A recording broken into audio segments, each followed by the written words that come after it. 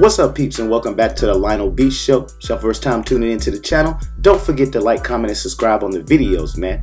Also, make sure y'all click that notification bell button so anytime I drop a brand new video, y'all be the first ones to get it. Now, it appears that the gang will actually have to spend all that $7.1 million by actually losing his appeal for the sexual battery case.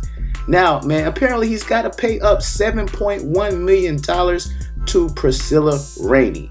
Now, on October the 18th, the United States Court of Appeals for the 7th Circuit affirmed that the Northern District of Illinois' decision to dismiss the rapper's request for a retrial in the case of The Game versus model Priscilla Rainey. Now, the jury in the case, which was resolved in November of 2016, determined that The Game would have to pay a combined $7.1 million to the model, and by actually losing that appeal, man, he does have to cough up every last dime.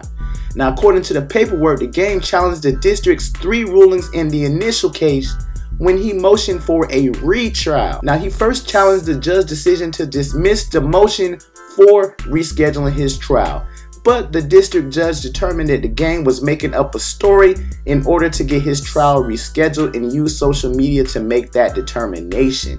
Now, also the second part, man, Game challenge was the judge's decision to give the missing witness instruction.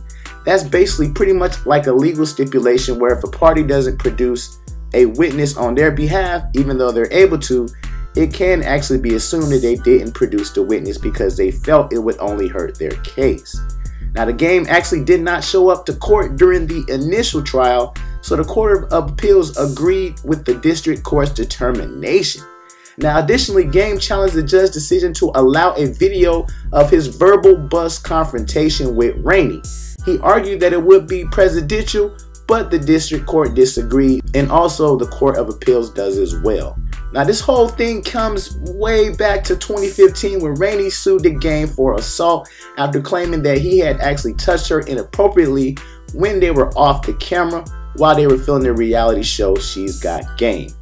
Now, a default judgment was actually later put in place in Rainey's favor when The Game actually did not show up in court, but the rapper never coughed up the bread.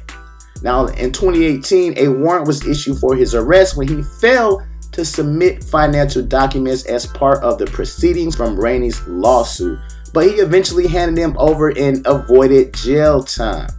Now, man, it looks like, man, this is gonna be some crazy stuff going on for The Game. He tends to lose a whole lot. Now, I know the rapper was previously considered retiring, but he may not want to retire. He may want to stick in the game because he's gonna have to cough up $7.1 million. If he don't have no other investments going on, that's gonna be hard to bounce back from. So y'all let me know how y'all feel about this, man. Don't forget to like, comment, and subscribe on the videos. Share the videos, and I'm gonna peep y'all on the next one. Holla.